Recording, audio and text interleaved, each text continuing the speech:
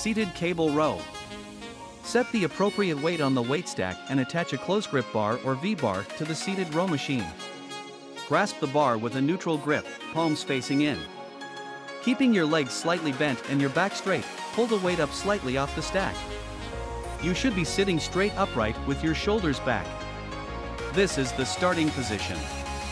Keeping your body in position, pull the handle into your stomach.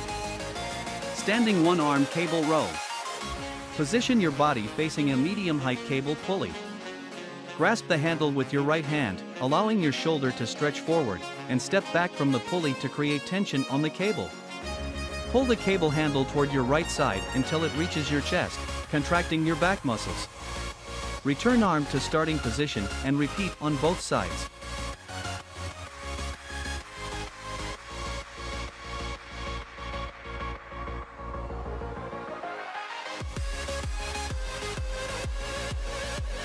Bent over dumbbell row. Assume a standing position while holding a dumbbell in each hand with a neutral grip. Hinge forward until your torso is roughly parallel with the floor, or slightly above, and then begin the movement by driving the elbows behind the body while retracting the shoulder blades. Pull the dumbbells towards your body until the elbows are at, or just past, the midline, and then slowly lower the dumbbells back to the starting position under control.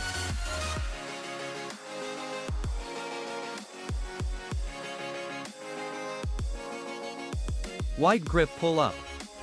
Stand with feet hip-width apart and knees slightly bent. Shift your hips back so your torso is parallel to the floor. Grab the bar with a grip slightly wider than shoulder width, bend elbows, and bring the bar towards your chest.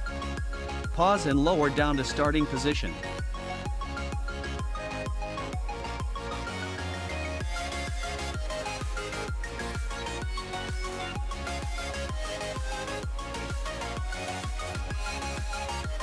Stiff arm cable pushdown. Attach a wide grip handle to a cable stack and assume a standing position. Grasp the handle with a pronated grip, double overhand, at roughly shoulder width and lean forward slightly by hinging at the hips. Keep the elbow slightly flexed and initiate the movement by depressing the shoulder blades and extending the shoulders. Pull the bar to your thigh until the lats are fully contracted and then slowly lower under control. Underhand grip lat pull down. Set up for the underhand close grip lat pull by attaching a small straight bar to the machine.